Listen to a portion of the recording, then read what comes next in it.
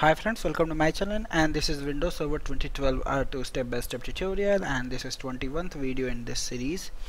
And today in this video I'm going to show you how to add RD virtualization host in remote desktop services on which is running on Windows Server 2012 R2.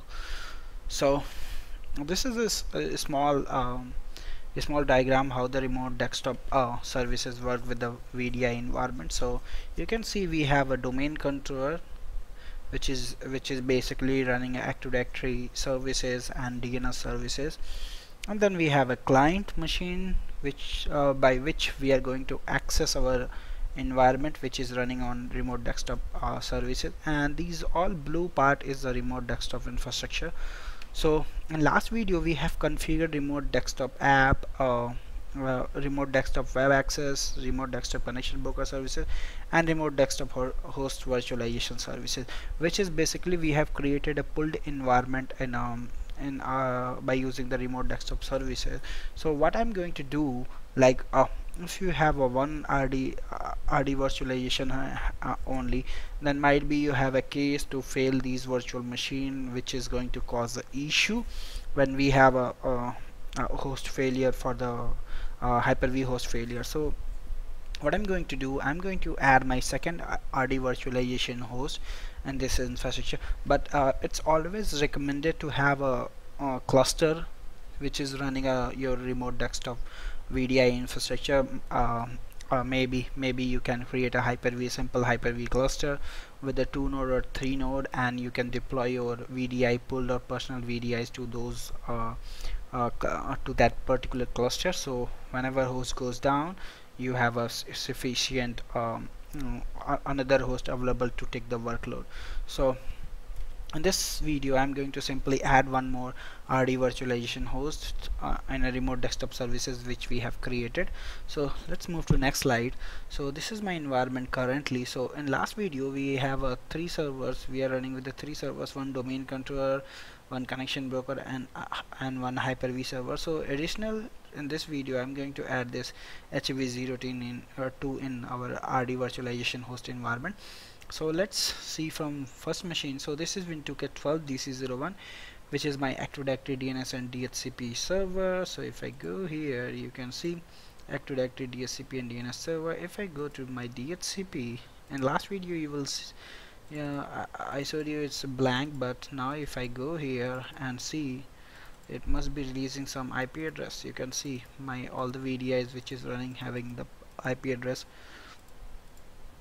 from this DHCP pool. So good to know that. So, and I have a next machine which is Win2K12 RDS01, which is my connection broker and remote app services. So if I go here on RDS01 and locals remote desktop services, you can see we have a connection broker and RD web access running on RDS01, which is this machine itself, RDS01. And last machine as a Hyper-V server, which is Win2K12 HV0.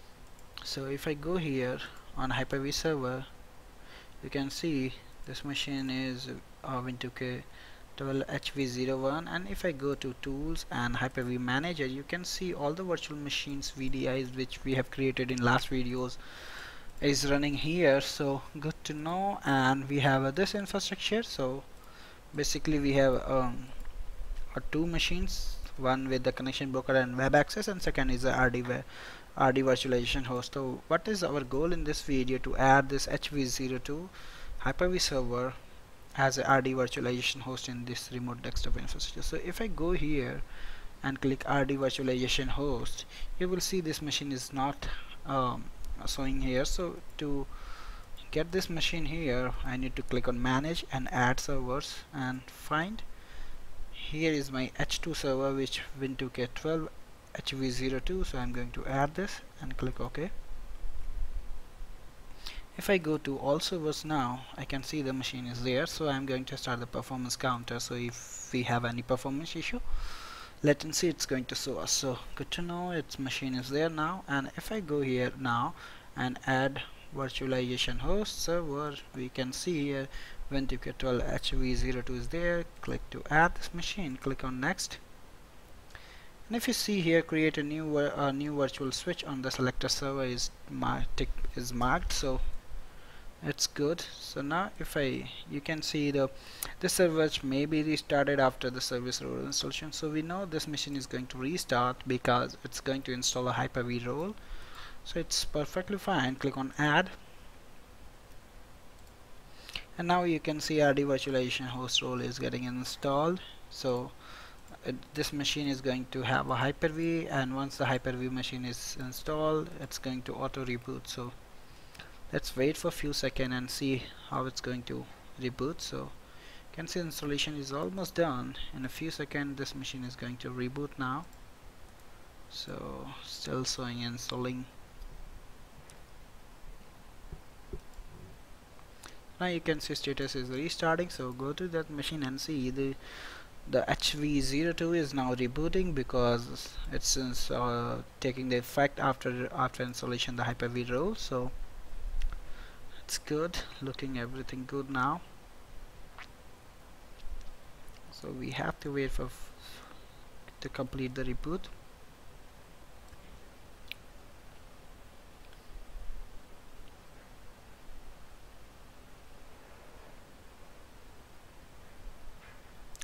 So let's wait. It's rebooting. So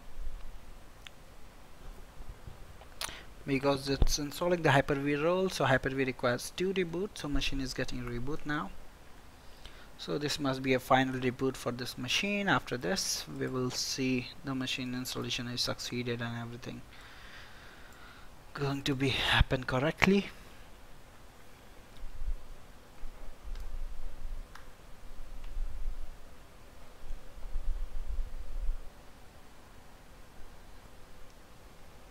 So now it's applying computer setting, good to go, and now hit Ctrl+Del to log into that machine, HV02. So now you can see this is showing a restart, so it's going to soon reflect configuring, or now you can see status is configuring. So it must be creating few virtual switches and applying the extra settings. So almost near about to finish this configuration.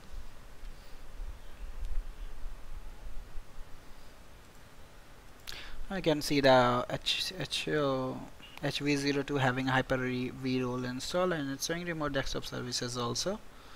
So good to know that. So now you can see the status is succeeded, and now we have a HV01 and HV02 both as a RD virtualization host. So we can deploy virtual machines or VDI on both the machines. So I'm going to click here,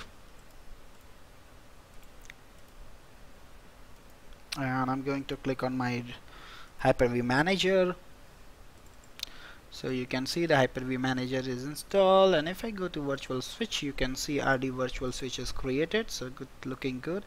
Now I'm going to do HyperV settings, and I'm going to create a, you can see here one folder HV data is already there, so it looks good.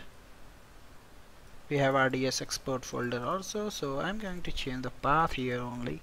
So the virtual hard disk file is this, and the virtual machine is going to save on this folder. So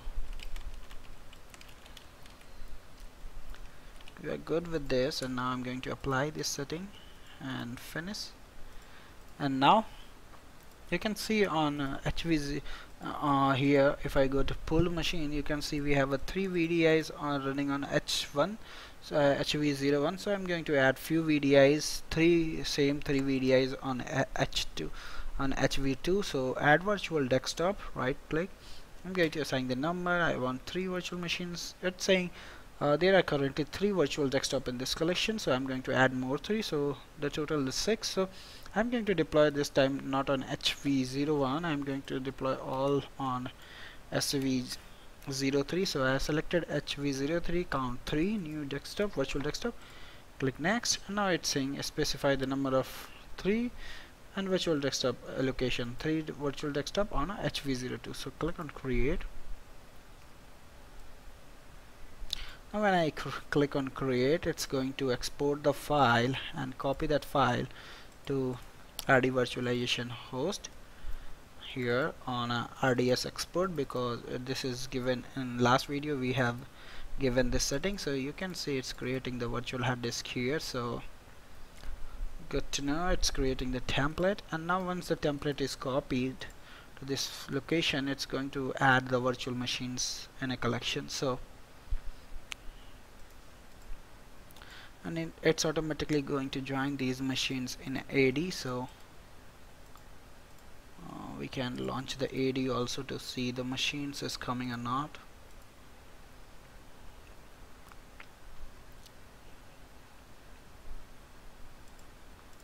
So if I go to Noida, you can see last 3 VDIs is here. So soon we will get more VDIs. So currently it's not creating anything. If I go to task manager and see if there is data copy is running, you can see the copy is running. It's receiving the file, basically the it's receiving the image or template from HV02 01 to 02. If I go here, you can see this machine must be in a status to send.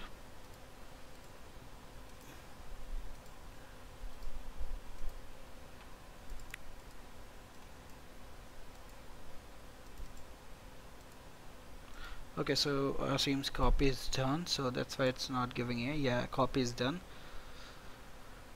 So now it's going to create a virtual machine. So you can see now it's creating the virtual machine and its status is running. So one VDI is created now.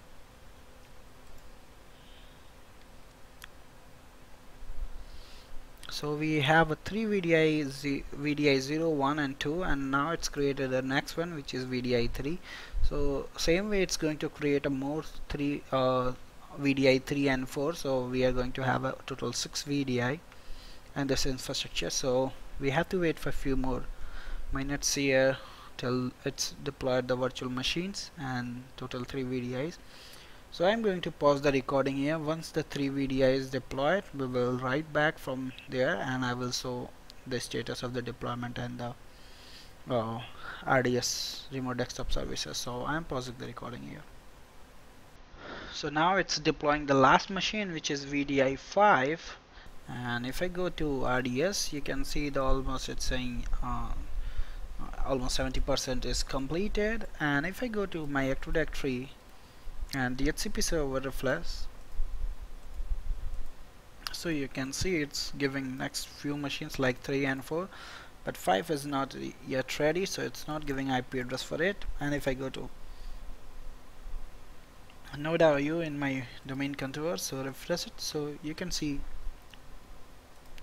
the computer account has been created, total 6. So we are good with the computer account, we are good with the DHCP, and now just wait for you can see all the 6 machines is here. So just wait for last machine to get the installation finished, then we can see all the 6 VDIs here. So I'm going to pause recording once again and we'll write back once the collection is created. 3 machine is added to collection. So going to pause the recording once again.